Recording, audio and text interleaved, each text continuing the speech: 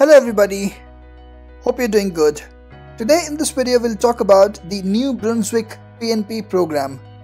Getting the PNP nomination is like getting a golden ticket to your permanent residency of Canada. So in this video we'll talk about the overview, we'll talk about the details of this PNP program, which all different streams are there, what is the eligibility criteria, we'll discuss all about that, we'll discuss the process, and we'll also discuss the fee as well. As you might know, from July onwards, Canada would be starting the all program express entry draws, but the cutoff scores are expected to be pretty high. So if you get any PNP nomination, you'll get additional 600 points and your current cutoff score won't actually matter much. So that's why I say that getting a PNP nomination is like a golden ticket to Canada. So in this video, we'll discuss all about the New Brunswick PNP program. If you're interested, stay tuned. Okay, so let me start with the overview. So New Brunswick is a small province and it is situated towards the eastern side of Canada. So that red province, that is New Brunswick. The most famous cities in New Brunswick are Moncton, St. John and Fredericton. The population mostly speaks English. So that's why if you know French, you have edge over others who don't. And of course it is a part of the Atlantic Canada, which means the 4 Atlantic provinces. Population of New Brunswick is around 2% of the total population of Canada, and its size is almost around 2% as well. Okay, so now let's talk about the New Brunswick Provincial Nominee Program, or which is also referred as NBPNP. So there are 5 different streams. The first stream is the Express Entry stream. The second one is the Skilled Workers stream. The third one is the Business Immigration stream. The fourth one is Strategic Initiative stream, and the last one is Atlantic Immigration Program. Now you might have heard about this Atlantic Immigration Program. Earlier it was a pilot program, but last year it was made permanent, and it is for the 4 Atlantic provinces, New Brunswick being one of them. So you can actually get your nomination through the Atlantic Immigration Program as well. I made a separate detailed video on it. I can provide the link in the description box below. If you're interested, you can check that out. Now the Strategic Initiative stream is specifically for the French speaking people. I think that most of my viewers are English speaking, so I won't concentrate more on this.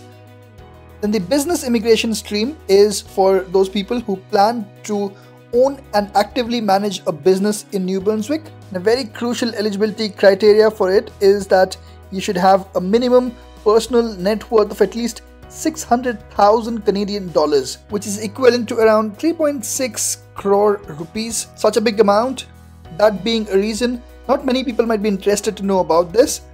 So in this video we'll talk in detail about the Express Entry stream and the Skilled Workers stream as well. Okay, so let's discuss about the New Brunswick Express Entry stream first. This is their official web page. So here they have mentioned about the... Okay, so let's start with the New Brunswick Express Entry stream first.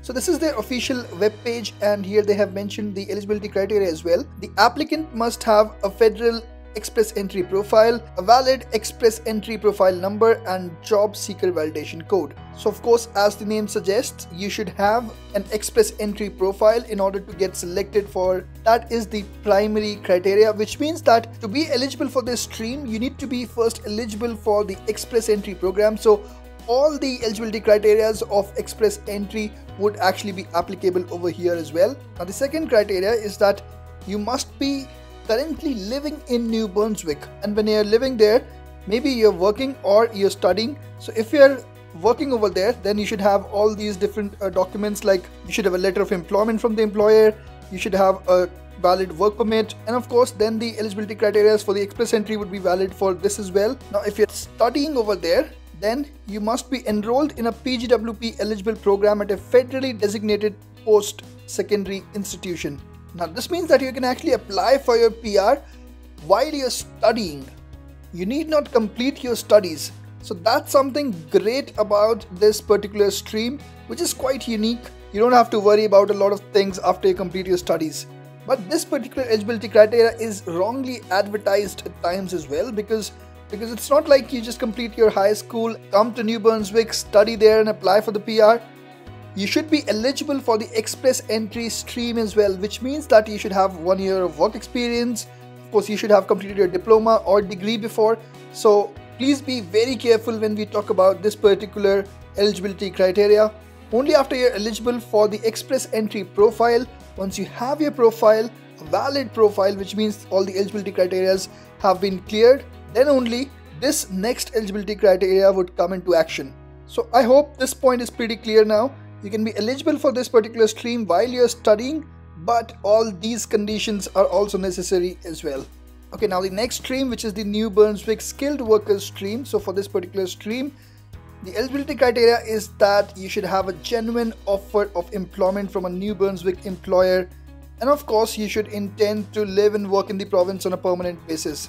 Now this particular stream is not related with the express entry program, so various eligibility criteria that we discussed for the express entry program might not be valid for this particular stream, but of course you should have an offer of employment from a New Brunswick employer in order to be eligible for this particular stream. I'll provide the link to both of these web pages in the description box below. If you're interested, you can check that out. Next, I want to discuss the process for applying if you're eligible. Okay, talking about the process, of course, we'll talk about the two different streams, express entry stream and skilled workers stream. They have very similar process, but it is slightly different. So we'll discuss both of them. So for the express entry stream, there are two different processes. In the first one, you need to go to the INB portal and create your EOI profile. So this would basically mean that you would need to go to their portal, which is a simple website where you need to create your profile, provide the information that they've asked for, and if you're eligible, create your EOI profile showing your interest that you want to settle in New Brunswick. There's a second way as well, where New Brunswick can invite candidates directly from the express entry pool depending on their labor market needs, and in such cases, of course, they would invite candidates that might not have created the EOIs. So all those people would need to register in INB and create an EOI after getting the ITA from them. Once the EOI is successfully submitted, you can contact the New Brunswick province.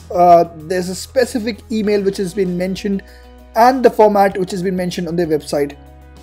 Talking about the skilled workers stream, so for that you need to do the registration in INB, submit an expression of interest, and then receive an ITA as and when they do the draw as per their labor market needs. And those three steps that I told you about have been explained in detail in this guide.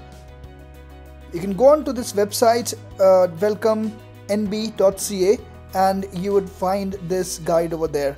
Okay, talking about the fee of both of these different streams. So the fee is actually $250, but you need not pay the fee when you're creating your EOI profile. You would actually need to pay the fee once you've received the ITA and you're submitting your application.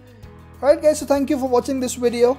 I really hope that the information was helpful. If you have any comments, any feedback, please put it down in the comment section below. And if you haven't subscribed to the channel yet, please click the subscribe button. Thanks again.